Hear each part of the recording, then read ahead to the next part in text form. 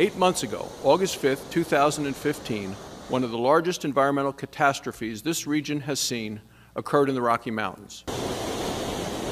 EPA employees were on site directing work at the mine.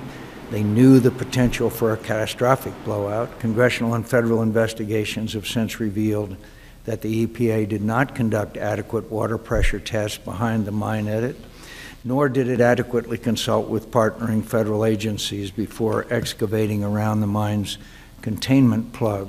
I've come to the conclusion that the Department of Justice criminal investigation is merited and must now occur. On the major waterways of our Navajo Nation, and it was contaminated. EPA said they will take full responsibility for it, and they also admitted that it is their fault, and nothing to this day has been done. Our farmers have not been compensated. We're still suffering. Our people are still going through this historical trauma that's been developed. And so we are here not only to heal, but also to make sure that EPA's word that they will be fully responsible for this, to make sure that those words come true, and has not up to this time, and it's been months.